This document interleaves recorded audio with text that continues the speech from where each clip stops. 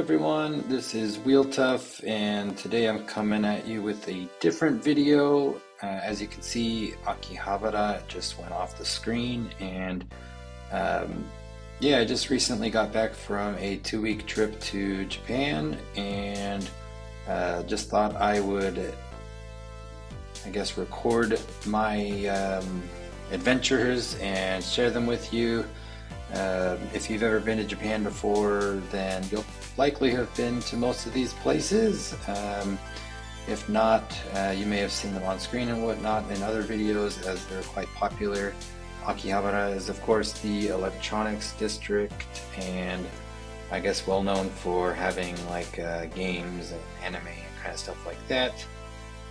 So I did walk around that area a little bit. I've been there several times before.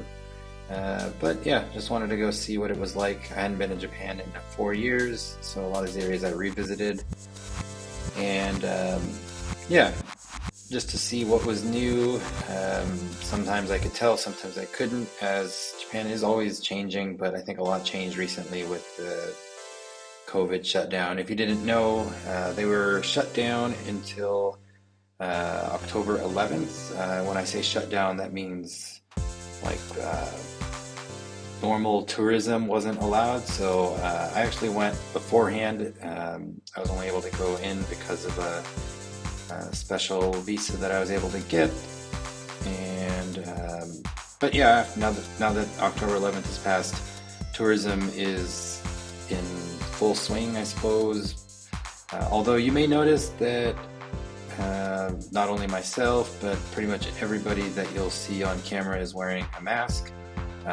Depending on where you live, I know every place is different, but where I currently live, in Arizona, it's pretty much things are back to normal, no masks, and just back to normal. But Japan is not that way. You're recommended to wear a mask pretty much everywhere outside when you're close to somebody, which means if you're in an area like this, you're near people constantly.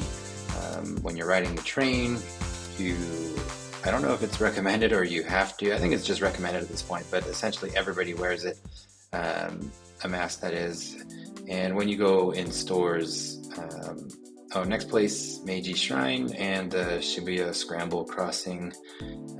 Meiji Shrine, or Meiji Jingu, is really nice area to walk through. As you can see, it's doesn't seem like a place that you would be able to go to in the middle of Tokyo. Trees everywhere, fresh air. In this video I didn't capture any of the actual shrine, but it was a nice little break from the city.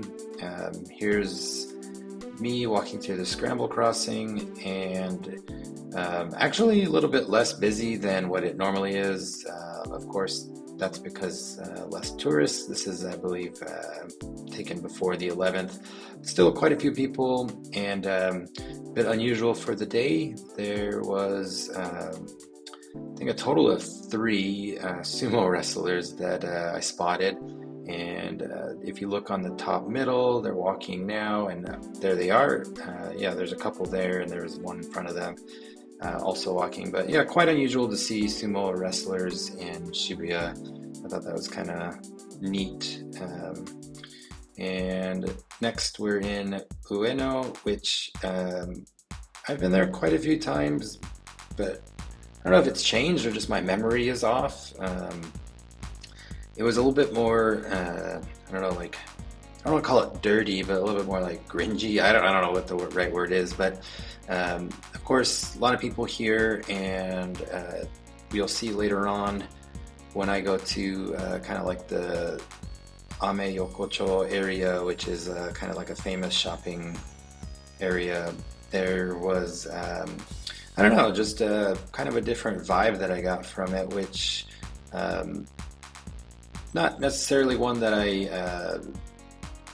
am against or anything. Just, I don't know, if I pick a place to go, I probably wouldn't go to Ueno again. But we did go there to meet some friends for lunch, and after lunch they had to go on and do some other business of theirs, and we just walked around. And of course I took some footage here. um, just so I could share it with you guys. And overall, though, it's a pretty fun place. Ueno has a zoo, if you don't know, and there's a couple of giant pandas in there. So you'll see, maybe I have it on footage here. You'll see some like panda stuff on like murals or on store windows or something like that, just because yeah, that's what they're kind of known for, I guess, is the zoo and the pandas. Didn't go to the zoo this time. Actually, I haven't been to the zoo there in a while, but I have gone to see the giant pandas in the past. So I'll be taking a turn down this street here, and you'll kind of see that it turns into, like, it really reminds me, if you've ever been to like Venice Beach, there's like all these little shops. Some more like this one that we're passing right now is just kind of like a normal walk-in shop. But a lot of the other shops, once we get to the next little turn, you'll see it's just like where half the merchandise is like propped up outside, and it's a lot of like t-shirts or bags or just things that I don't know if they're legitimate or knockoffs or what, but it just really reminds me of Venice Beach, where you just got a whole bunch of just junk out there, and yeah, people are trying to tell you to go to their store. This section, though, does look a little bit more normal for the most part, I guess, normal shopping areas, but I think I take a right here, and you'll kind of, if you've ever been to Venice Beach before, you'll kind of get that vibe. So yeah, we walked around quite a bit this trip. Normally I'm not that active. I do need to get more active in day-to-day life, but yeah, you'll see here like shoes, whatever, just popped out, and then like shirts or whatever. But yeah, did tons of walking. It was great exercise. I was pretty much sore every day. Right here, there's the Japan National Stadium on the right. I did walk around the entire thing, but the footage kind of ends there, and we walked to this other spot. Japan National Stadium is where the Tokyo Olympics were held, and I mean, they were held in 2021, but they're still called the 2020. Anyways, also just wanted to share some other photos that I took. Primarily, I'm a photographer, so video is kind of my thing that I'm learning right now. But yeah, here's some various pictures that I was able to take during the trip that I thought I could share with you guys. Maybe I'll drop a link down in the description to all the photos. That way you can take a look if you would like to.